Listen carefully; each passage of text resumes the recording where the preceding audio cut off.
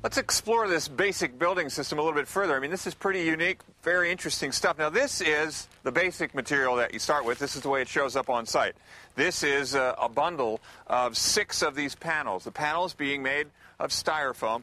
The material almost exactly like a styrofoam cup that you'd find at home. They're about 2.5 inches thick. There's 6 of these individual pieces in that bundle here. And we're working with Roy, continuing on site here. And Roy, these come like that, and then you sort of put them together like a puzzle. Yes, they snap together like a Lego system. They come broken apart, 16-inch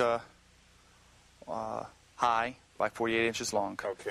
And as we put them, assemble them, we'll assemble this block right here in front of us. All right.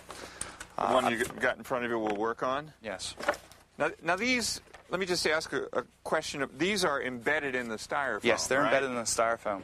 All they're supposed to be, they're studs for your sheetrock or sheetrock or any other attachment. So you just need enough stiffness to hold these in place until you get the concrete in, which is the real strength. Yeah, once the concrete gets in, as long as it holds the concrete for about 15-20 minutes so the concrete would flash, okay, then all this is insulation. And you're studding for your interior and exterior. You said the concrete would flash. Flash, harden. Oh, okay. Would harden.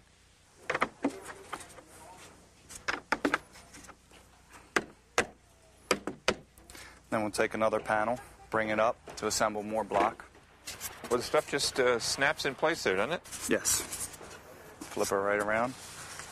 Stick it right on. And then we do the sort of tongue and groove thing here. Works great. Look at that. And then how many more little of those plastic bracers do you put in? We need 12 per block. Okay. All right, now we just carry this. I mean, how much could this weigh, Roy? Weighs about 6 pounds each block. That's amazing.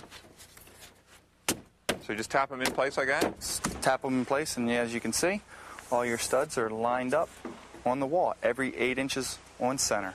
All the little zigzag pattern here, make sure you're lined up side to side laterally so everything does line up. Yes, it does. Top and bottom.